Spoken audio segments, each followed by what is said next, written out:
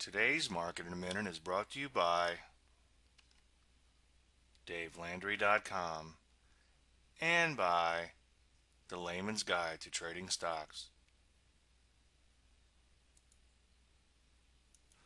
Good morning. Today is Wednesday, March 2nd, 2011. I'm Dave Landry, and this is the Market in a Minute. Let's go.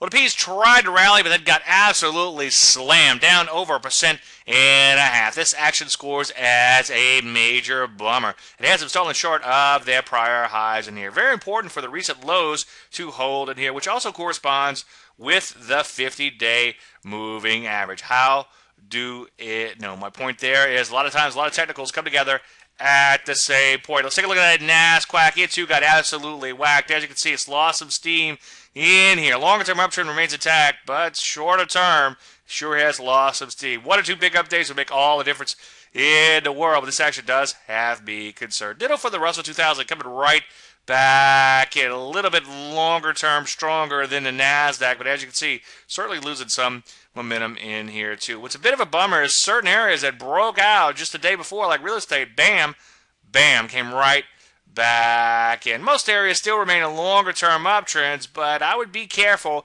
based on yesterday's action. Just make sure you wait for entries on new positions. Any questions usual, Dave at DaveLandry.com.